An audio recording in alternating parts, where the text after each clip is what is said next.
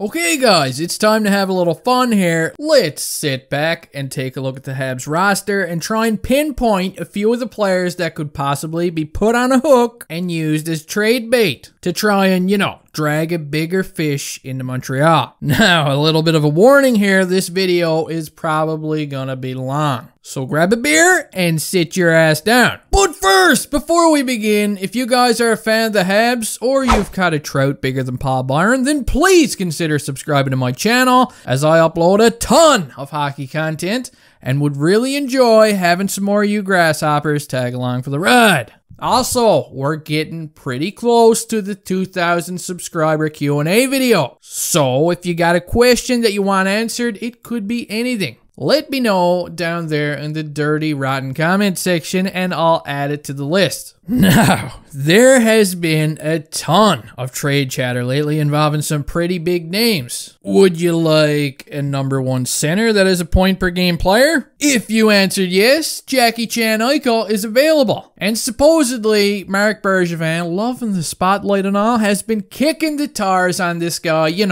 trying to get a sniff of what the asking price is. And if you don't like Jack Eichel, or how he treated Kevin McAllister in Home Alone, then don't worry. There's a whole freezer full of popsicles out there that Bergevin may try and grab. Who knows at this point what the man has up his sleeve, right? And if you're fine with the centers that the Habs have right now, there is also another position to consider revamping, and that of course is defense. With Shea Weber possibly out of the picture forever right now, that friggin' stings. That stings like hell. Cal Fleury got snatched up by the crackheads, and we all know Bergevin loves defensemen like I love cake. So I wouldn't be shocked if he brought in a defenseman or two before the season began. Anyway, geez.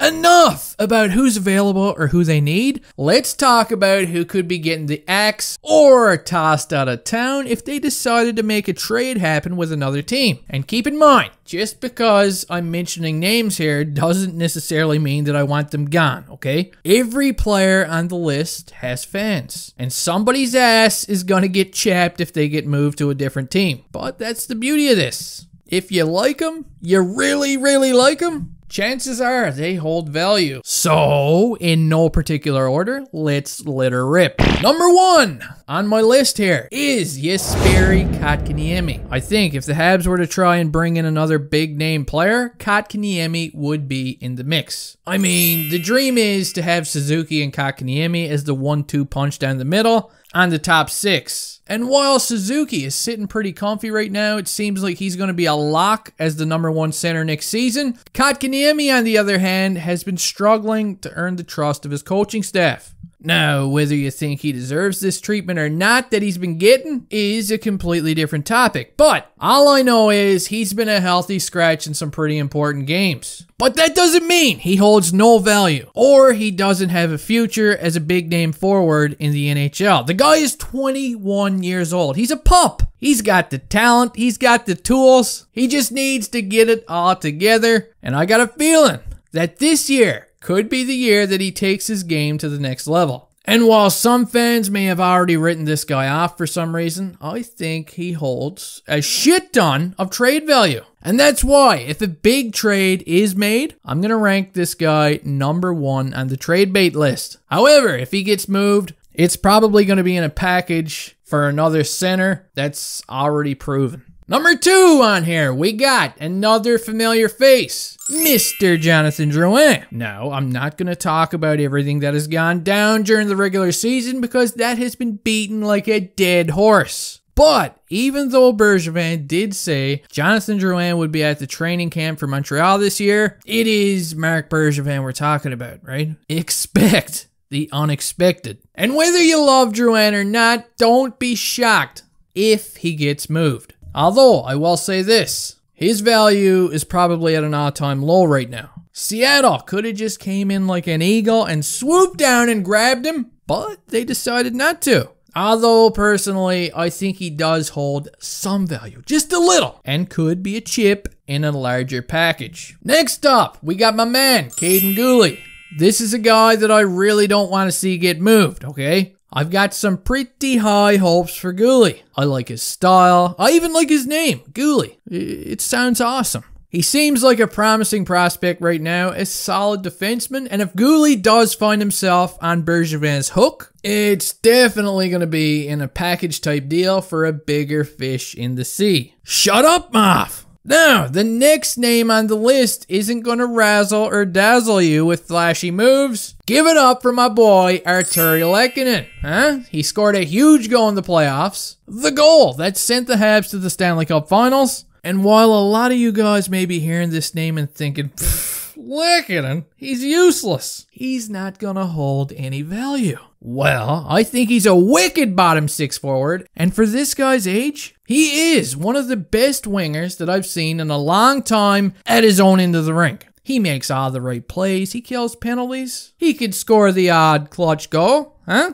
He's got that smile thing he does, and yeah, no team is going to offer Connor McDavid straight up for Artturi Lehkonen. That's not what I'm saying. But again, he's another worm for the hook that could be packaged up for a big player.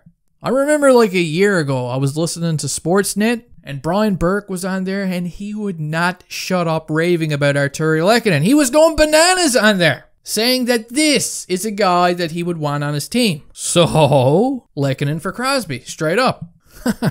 Number 5. The last guy I'm going to talk about here is Ryan Poehling. This is another Montreal first-round draft pick. He's 22 years old and proven to be a good two-way center. Or at least in Laval he is. Now, this guy has had his fair share of opportunities to crack the NHL, but he found himself slipping backwards down to Laval. To his credit though, he just pulled off a wicked season under Joel Bouchard, nearly going a point per game down there, finishing the season with 25 points in 28 games. And I did get a chance to watch a few Laval games this year, and he looked wicked. His shot looked good, he was scoring on breakaways, he was scoring on the power play. It looked promising. Honestly. But again, with Jake Evans earning praise from Dominique Ducharme and the emergence of both Nick Suzuki and trade bait name number 1, Jesperi Kotkaniemi, well, Ryan Poehling could be used as trade bait in the future. And there you have it. That's my 5 guys, burgers and fries. Now, 5 of them are still likely to be a member of the Canadiens next season. That wouldn't shock me at all if nothing happens. But I'm just saying, if Captain Insano over there, Marc Bergevin, is looking to make some sort of splash, these are 5 names that wouldn't shock me if they were involved. I know, a lot of you are probably wondering why I didn't add Nick Suzuki or hit the music, our little bundle of joy, Cole Caulfield, to this list. Well, I feel like these guys are untouchables at this point. Suzuki and Caulfield, I don't see them going anywhere. And plus, if they did, I'd have a meltdown, okay? I'd lose my mind. That does it for this video, guys. I hope you all enjoyed. Let me know your thoughts in the comment section, and don't forget to ask some questions for the 2K subs Q&A. And I'll see you next time.